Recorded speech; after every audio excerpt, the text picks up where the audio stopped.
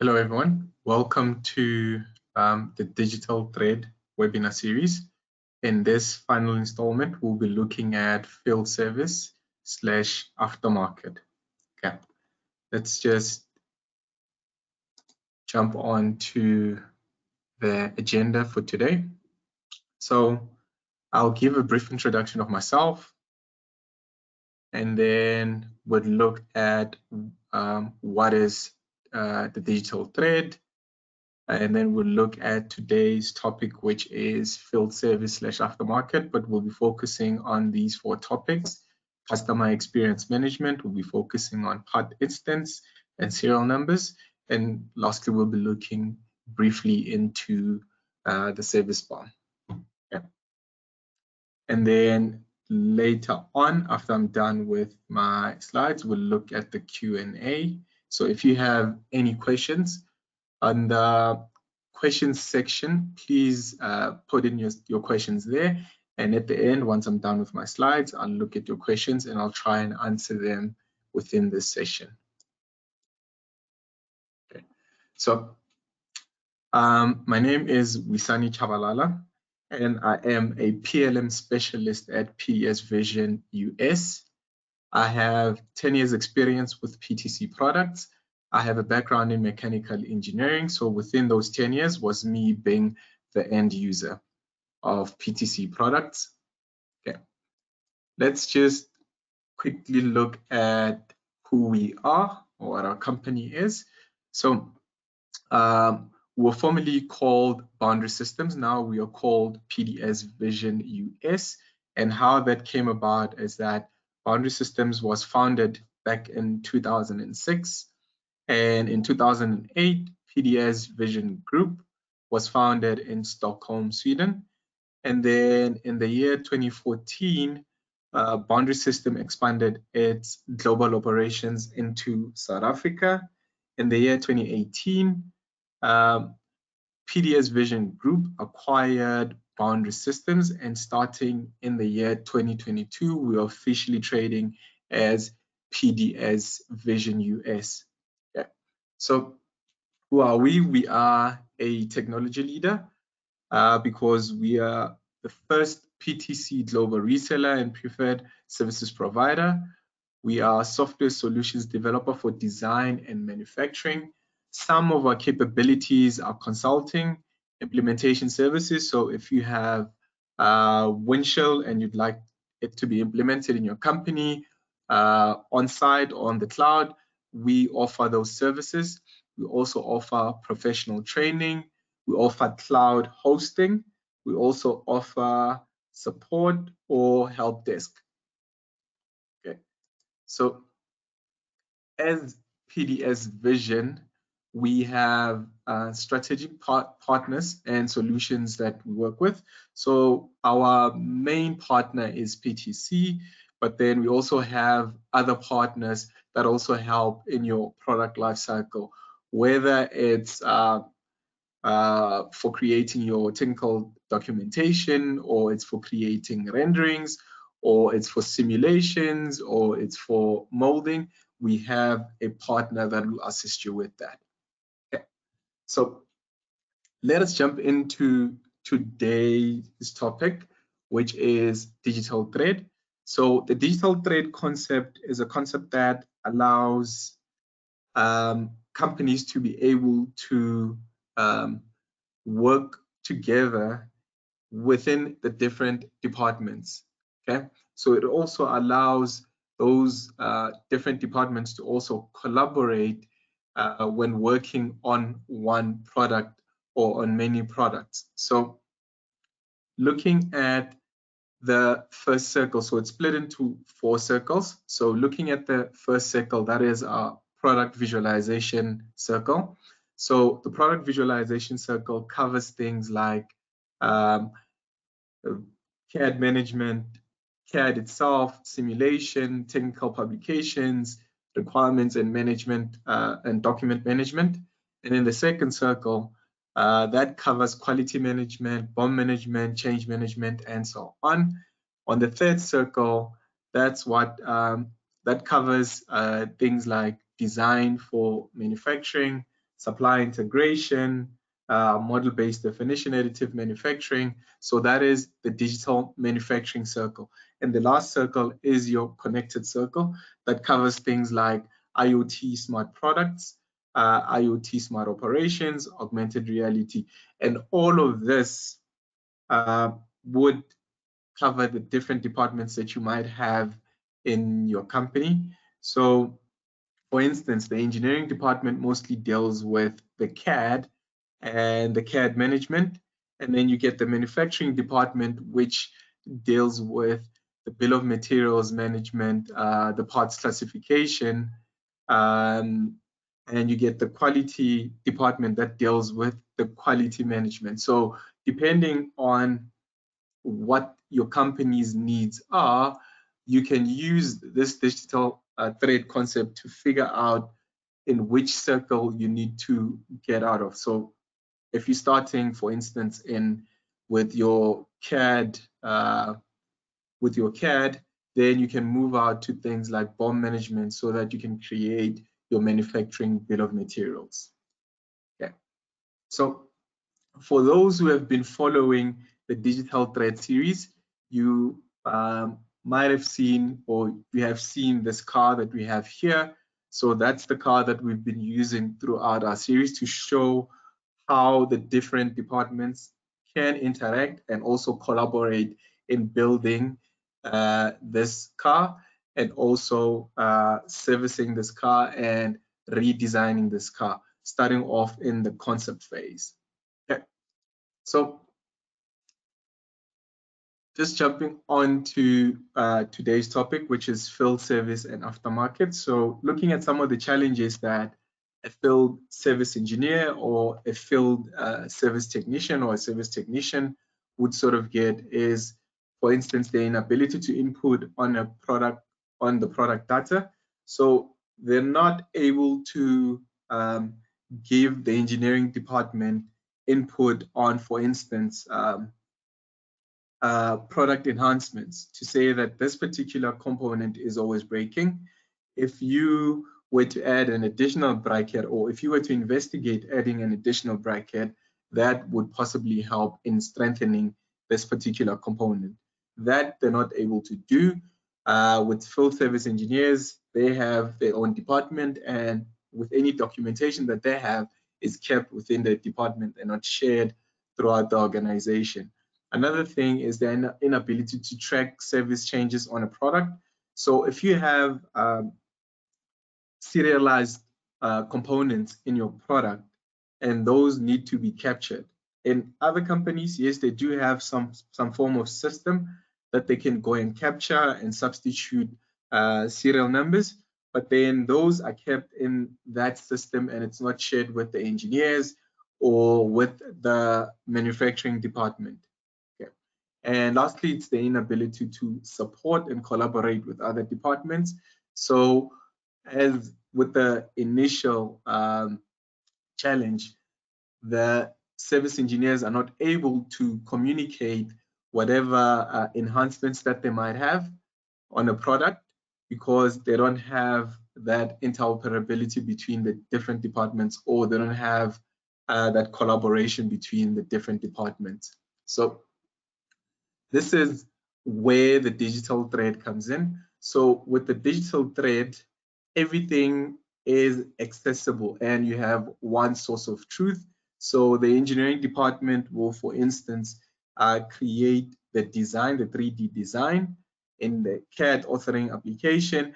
And then from that, create an engineering bill of materials. And then from that engineering bill of materials, a manufacturing bill of materials can be created. A service bill of material can be created, and service instructions can be created from that service bill of material. And when that CAD updates through the change management process, then the engineering bill of materials and everything that is related to that, that design can also update. Okay, so for today's session, we're looking at these two. So we're going to look at complaints, which is customer experience management, and we're going to look a bit into the service bill of materials. Okay.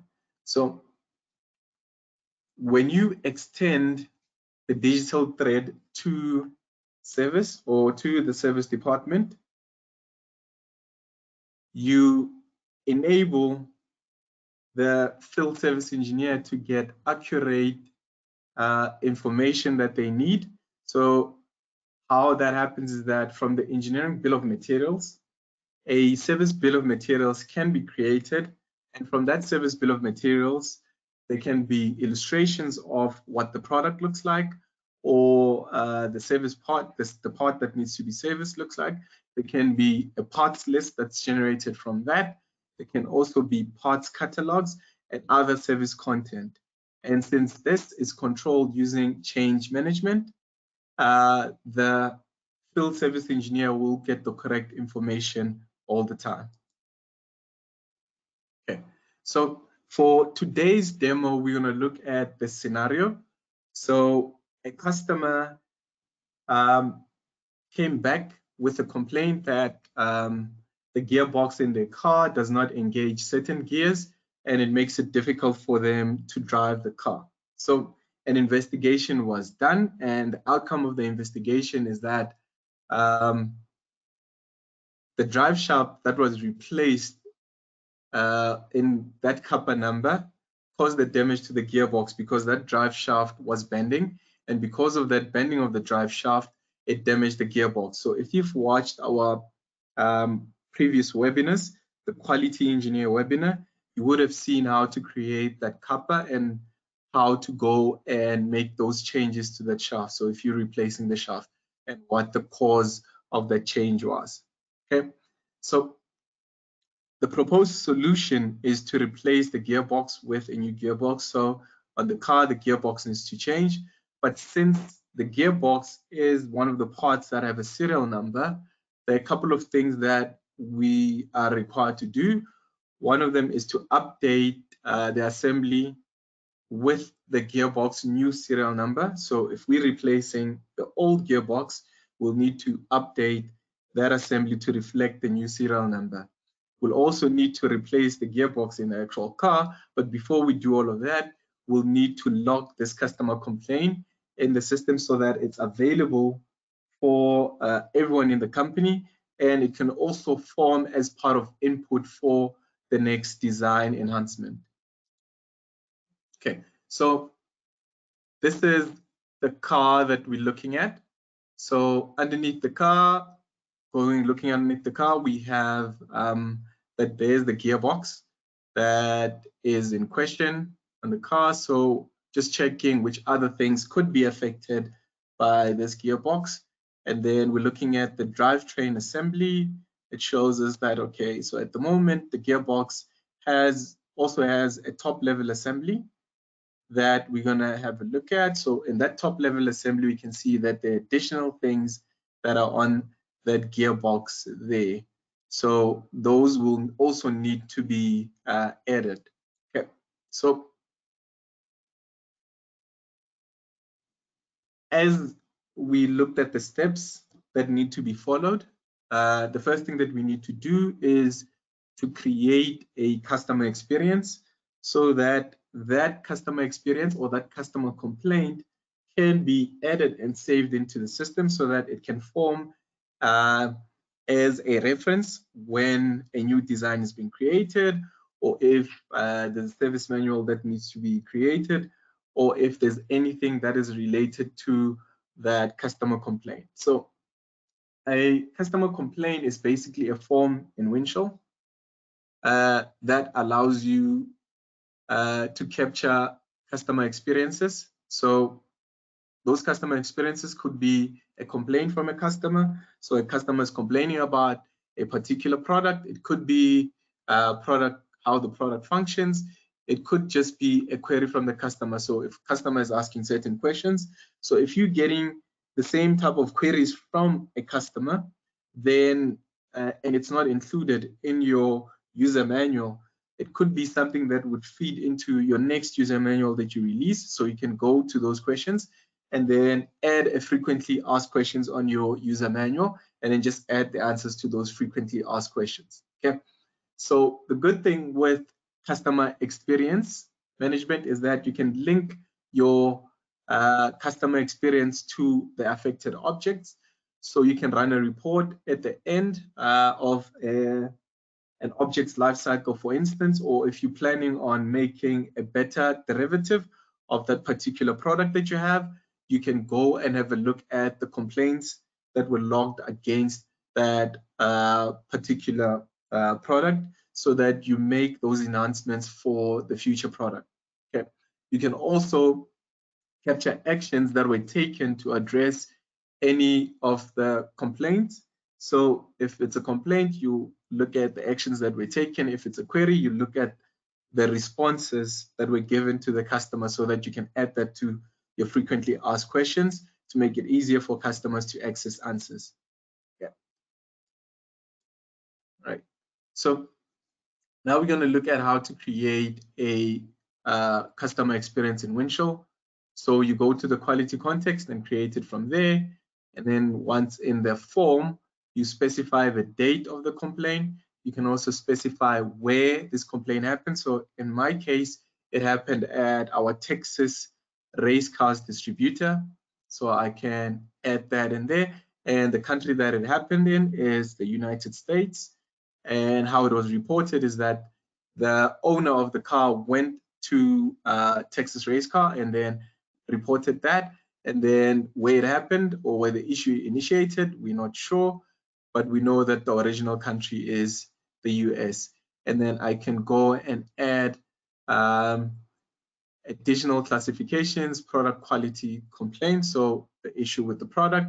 And then we can add a summary of what the customer is complaining about. So in our case is that the gears are not engaging. So the second and third gear are not engaging when the customer is driving, and this is only after 3 weeks of the customer driving the car.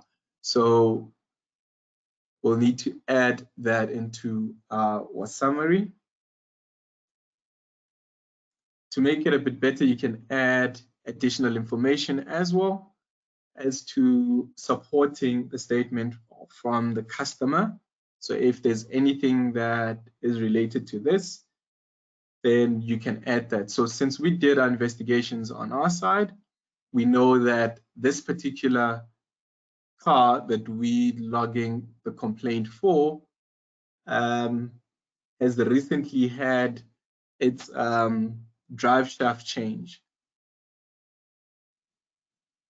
So since it had its drive shaft changed, we add that information so that whoever's going to be reviewing this knows what is happening with this particular car. And the person that is logging this, the customer, is Tim Roberts. So we'll add Tim Roberts there, and we'll add Tim Roberts as the initial reporter. We'll say, yes, Tim Roberts is the primary contact. If there were other people, then we'd add them there. And then the product that is affected, that is the car. So you can go into Windchill and then search for the car using its part number or name. And then since all of our cars have serial numbers, and we'll add that serial number or VIN number for the car. And then since it's one car that is affected, for the quantity will be 1, and that is each. But then we know that the issue is with the gearbox, not really the car. So we're going to add the gearbox here as well that is used in the car. And we're going to add the exact serial number for that gearbox. Yep. And then once, because it's one gearbox that's affected, we'll say 1. And then the unit is each. And then this is the primary component that is affected. And then we can add additional codes as well. So product function is the issue. And then once all of that has been added, then we can move on to the second page. So in the second page, you can add additional supporting documents. You can add, if it's a video of a customer showing you the issue with whatever product they're complaining about, then you'll be able to see that. If it's additional reports, like we have here our gearbox test report. You can add that as well. Okay, so once a customer complaint has been created or customer experience has been created, you are able to see the details on it. You're also able to see the state that it's currently in. So ours is still in the evaluation stage. So there'll be a task that is sent to the evaluator that they need to evaluate this this customer experience. And then what they'll need to do is to go into the customer experience, go through all of the information on the customer experience, see all of the information if it's relevant, and then decide on the next steps that need to be taken for that customer experience. And then they can enter the evaluation details and then specify whether this meets the criteria and if this is a safety, if this safety reportable, and then specify the reason for saying that this meets the event criteria. So in our case, we know that the car is no longer drivable. So the customer can no longer drive the car because the gearbox doesn't shift to the second and third gears. Yeah? And the reason or the cause for this, we know that it's a drive shaft. Even though the drive shaft has been replaced, before it was replaced, it damaged the gearbox, but only picked it up much later after 3 weeks of driving. Okay, so we'll add all of that detail there. And once that detail is added, you can also create customer experience activities on the customer experience itself, which will send tasks to people to go and have a look at those experiences. Or you can create product activities. So you're creating the activities on the product itself. Okay, so in our case, we'll create the activities on the gearbox because that's what needs to be changed. So you can specify who gets assigned to that task. So it could be an engineer that gets assigned to that particular task. It could be a technician that gets assigned to another task. So you can create multiple tasks depending on what is required. So for this one, I selected myself as the person who's going to complete the task, and I don't want a reviewer. So you can also send this for a review and then specify the reviewer. And then I'll add a request here. So this is basically what the assignee needs to go and do. So you can create these tasks. So it could be different tasks. So in this case, I'm going to add both things that the user needs to do. One is replacing the gearbox in the car. Number two is updating the part instances or the part serial number on the assembly to reflect the change that has been made on the gearbox. Okay. Right. So with this, you can split the tasks, as I said, into 2 different tasks. But for this demonstration, added both tasks into one instruction. Okay, right. So once that is finished, and then we go to quality. When I refresh the page, then I get a task to go and respond to the activity. Okay. So this is the next bit that we're going to be looking at, which is part instances and serial numbers. So with the part instances, they allow you to assign unique identifiers to an assembled product. So as you can see on here, there's a part instance, and then it shows what that unique identifier is, and it also tells you what type of unique identifier it has. So in our case here, for this particular part, our unique identifier, okay, and then once that is there, then I can go and create or go to the activity. And then the activity, as I edit it, is replace this gearbox on the vehicle with a new gearbox, but that'll be my second activity. So the first activity that I'll do in this case is to update the part instance for the top level assembly with the serial number of the gearbox. So we already have a gearbox assigned to be replaced, and we already have the part number, the serial number for that gearbox. So we're gonna go to the top level assembly and then update that gearbox. So going on to the top level assembly and then looking at the serial number, which is the one that was added or which is the one that the customer is complaining about. So this is the customer's VIN number. Okay, so we can go on to that very same VIN number and then go to the structure itself, and within the structure we are able to see the different part instances, which is, it depends on the trace code type. So it depends on the type. It could either be a lot number, or it could either be a serial number, or it could be a combination of lot and serial number. So in other cases, you'd add a batch number or a batch number with a serial number as to show the part's unique identifier. So in our case, we have this part that we're looking for, which is that one right there. And then when we go to it, we can delocate it. So this is unassigning the serial number that was assigned to this particular part, and then allocating either a new one or an existing one. So in our case, I'm going to allocate a new one. So after adding this new serial number, then you'll see that it gets updated under the part instances. So this also can be controlled through the change management process as well. So as part of the customer complaint, a kappa could have been created, and from that kappa, a change request could have been created as to go and just change or update this serial number. Right. So once that serial number has been updated, the next bit that we need to look at is the physical changing of the gearbox on the car.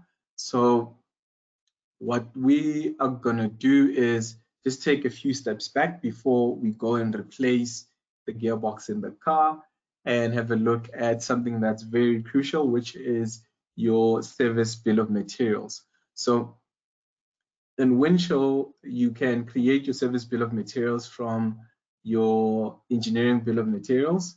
So as you can see on the left-hand side, I have my bill of materials, which is my engineering bill of materials there. And on the right-hand side, I have my service bill of materials. And as you can see with the service bill of materials on the right-hand side, it has a few more components compared to the one on the left-hand side. So it shows consumables as well, like my gear oil, my gaskets, my thread locking adhesive. So all of those things can be added to my service bill of materials. And then you can also update your service bill of materials without affecting your engineering bill of materials. So what will happen is that for the service engineer to go and change the gearbox or change out the gearbox and replace it with the new one, they'll need a service instruction, which can be created, service instruction manual, which can be created from a service BOM. They'll also need a parts list so that they can go and collect parts that are required from stores, which are additional or which are required to be able to replace the gearbox. So this is the bit that I'm going to be looking at. Going back to the task that I'm assigned, This is the first bit that we're going to look at, to replace the gearbox on the vehicle, knowing that we need to go to the service BOM or service bill of materials for this assembly. We can go to the details of this gearbox assembly and then see a high level assembly that this gearbox is used, because that gearbox gets assembled to other components before it gets assembled to the car or before it gets put into the car. So this is me using the search option that we have in Windchill that allows you to just search. That's the simple search that allows you to search within Windchill. And I can see that that version is for a service bill of material. And when I go to the structure, I'll be able to see that service bill of material structure, and I'm able to see all of the consumables. If you look towards the bottom, I have my gear oil, I have my gasket, I have my bearing, I also have my thread locking adhesive, and I also have a visualization that shows me the physical parts that are going to go in there, excluding those consumable parts. Okay, so from this as well, I can also get a parts list, which is shown on the screen. So it lists all of the parts that I require. So if the service engineer goes to the stores or the warehouse to go and collect the parts that they need, they can go with that parts list and then ensure that all of the parts are handed to them before they can go and replace the gearbox in the car. And then once they have all of that information and they've replaced the gearbox in the car, we'll go back to our customer experience and have a look at where it currently is or its state. It tells that it's still in progress. And then what is required is a response and a closure for it to move to the next state of the life cycle. So going back to my activity that I need to do, looking at what I need to do was to replace the gearbox on the vehicle with a new gearbox. That was done, and then update the part instances for the top level assembly with the serial number of the new gearbox. That was done as well. So now we can add a response state to say that today I am completing this task that was assigned to me, and saying that all of that has been updated. Okay. And with the part tasks as well, if I had split them into two, after updating the instance, I would have to go and complete the task. And then once the gearbox has been replaced in the car, then go and update the next task with my comments or my response for that task. And once done, select finish. Okay, so if we go back to the customer experience, we'll be able to see which state my customer experience is. And I see that I'm still missing a summary. So that'll be a task that is sent back to me just to complete this task and then specify whether everything that needed to be done had been done. So yes, it was confirmed that the issue was with the gearbox, and yes, it was with the gearbox, and a correction was indicated and it was verified. For now, we're not going to create a kappa because there's already a kappa that's addressing this issue that's already on the system. So we're going to add a conclusion there, specify why this is indeed an issue and what was done in order to fix this issue. Okay. So we know that the issue was with the drive shaft. So the drive shaft damaged the gearbox. And since the drive shaft damaged the gearbox, that is the reason that the owner of the car wasn't able to shift gears. Okay, so all of that you're going to add into this conclusion and then specify when this review was done, which is today. And then also, if there's any final codification, we can go and add that. If not, then we'll finish and close off our customer experience. Okay. As you can see, the customer experience has been closed. And if we look at its life cycle, we can see that it went through all of those states. Yeah. Right. So now that is all that I wanted to show you for today. So when it comes to field service and aftermarket, there are a couple of modules that Windchill has. And if you'd like to find out a bit more about them, I will give you my details at the end of this presentation. But for now, let's look at any questions that you might have. So if there aren't any questions, thank you very much for attending this presentation. If you'd like to find out anything technical after this session, please feel free to contact me directly on my email address, wchabalala@pdsvision.us. If you have any sales queries, please feel free to contact our sales team.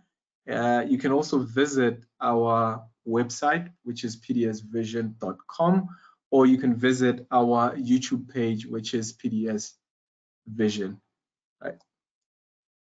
Thank you very much.